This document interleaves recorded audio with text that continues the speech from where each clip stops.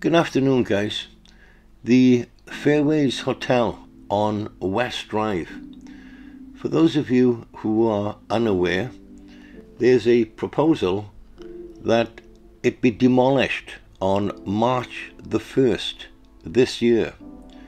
There's a full notice on the building which reads, I give notice that Fairways Hotel Porthcawl Limited has applied to Bridgend County Borough Council for a determination as to whether the prior approval of the authority will be required for the method of the proposed demolition and any restoration of the site.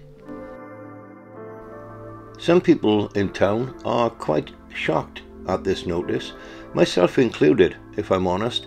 It's a beautiful building, iconic even. So March the 1st of this year, a possible demolition will occur.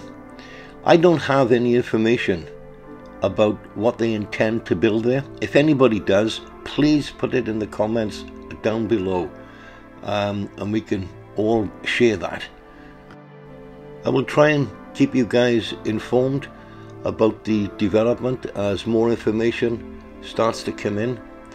Let us know down below, guys, what you think of the proposal for the demolition of this beautiful building, and thank you for watching.